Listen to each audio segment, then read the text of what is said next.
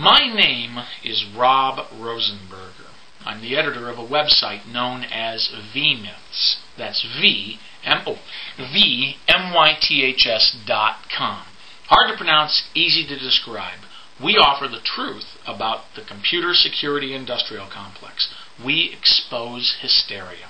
That's our job. It's a niche market, but we've got a lock on it. Every week in our free newsletter, we have a section called Humor Control. It's like rumor control, only it's about humor. Humor control, get it? Why humor control? Well, when most of your industry runs on hysteria to sell its products, the worst thing you could possibly hear is the sound of laughter. Again, it's a niche, but we've got a lock on it. Every week in Humor Control, I have to write a paragraph about an idiot living in Malaysia who calls himself Melhacker. Well, who's Melhacker, Rob? Oh, I'm glad you asked. He's an idiot living in Malaysia, in his parents' shanty, no doubt, and he's the world's most dangerous cyber terrorist. He's working for Osama. He's working for Al-Qaeda, believe it or not. Oh, yep. But what's impressive is this mediocre virus writer, and he's mediocre at best. This mediocre virus writer has got the media convinced. They're hook, line, and sinker on this idea that he is the world's most dangerous cyber terrorist, and what's worse, he's got the United States military convinced of it too. Oh yes! Every time this kid pre-announces his diabolical creations, he doesn't even have to release them, he just pre-announces them.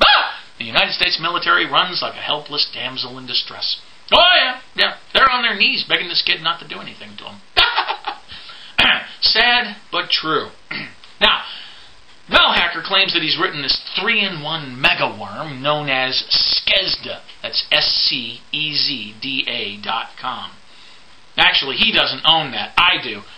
Here's a little message to you, you little cyber terrorist. You got to start using the 6 inches between these two fingers, okay? Because when you pre-announce your diabolical creations, you got to at least come up with enough babysitting money to buy the .com for it. Idiot Melhacker. Sad day, sad day. This is the world's most dangerous cyber terrorist, working for Osama. Anyway, I write about him every week. I got a paragraph on this little idiot every single week. Because he keeps pre-announcing this 3-in-1 megaworm called Skesda, but he doesn't release it. Oh, he threatened the United States. Oh, if you go into Iraq, I'll unleash this and destroy you, blah, blah, blah. And the media fell for it. Especially Dan Burton.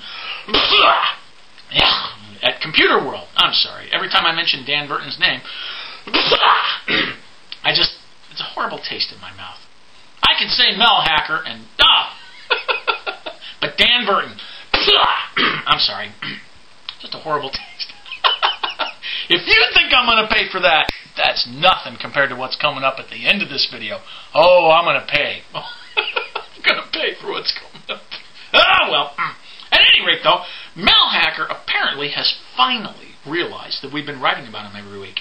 Either he went to Skesda.com or he started subscribing to our newsletter, because I now have 17,924 emails from this little idiot. And they're still coming in. Apparently, he's angry. Let's look at one of these emails. Now, if we get past all the swear words...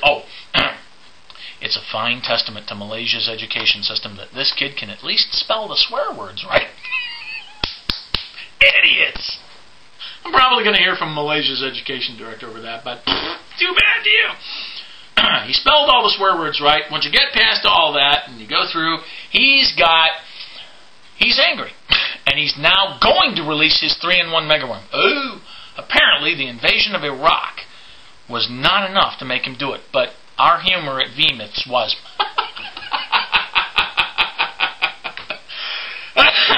Okay. Now, here's what his 3-in-1 megaworm is going to do. It's going to delete every MP3 file in the United States. If you have a music file in MP3 format, it's going to be deleted by this 3-in-1 megaworm codenamed Skesda.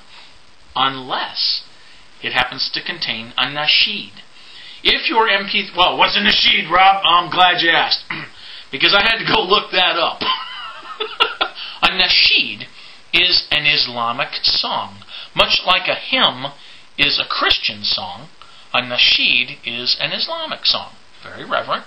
It praises Allah or it praises his Prophet Muhammad.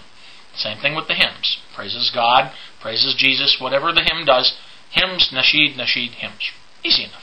Well, if your MP3 music file contains a nasheed, then Melhacker's Uber virus will not delete it.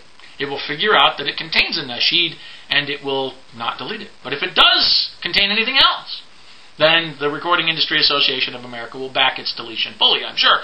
And I'm going to pay for that one too. But, too bad. You think that's bad? Just wait till what's coming up at the end, because I'm going to pay for that one. So, if you have a nasheed in your MP3 files, all your firstborn nasheeds are safe. But if it's not that, then it's going to be deleted. I hit the reply button on one of these emails. Yeah, and they're still coming in. I hit the reply button on one of these emails, and I wrote back, so, if it ain't nasheed, it ain't Shiite. Oh, I'm going to pay for that one. I'm Rob Rosenberger for Vmyths. That's Vmyths.com. Truth about computer security hysteria. Be there or be scared.